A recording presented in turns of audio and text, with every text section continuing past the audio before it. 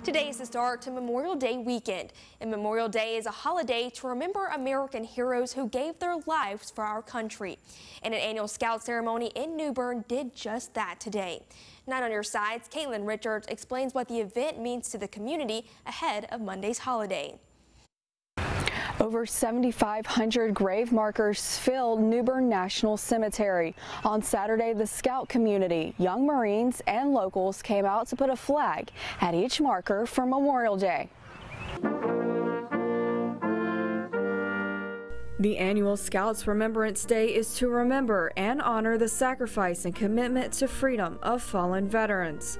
Unfortunately, those that are here, that are buried here, were the ones who paid the price for the freedoms that we enjoy today.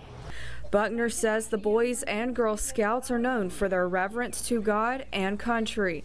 She adds the ceremony shows the Scouts that what they do makes a difference in the community. A graveyard at the bottom of the sea, of unmarked graves in Arlington. No, freedom is not free.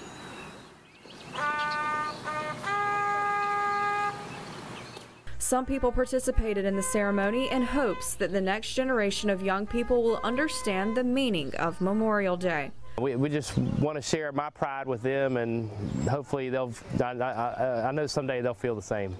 One Scout leader who's also a veteran says events like this help make the Scouts more aware of the sacrifices made by those who gave their lives for our country.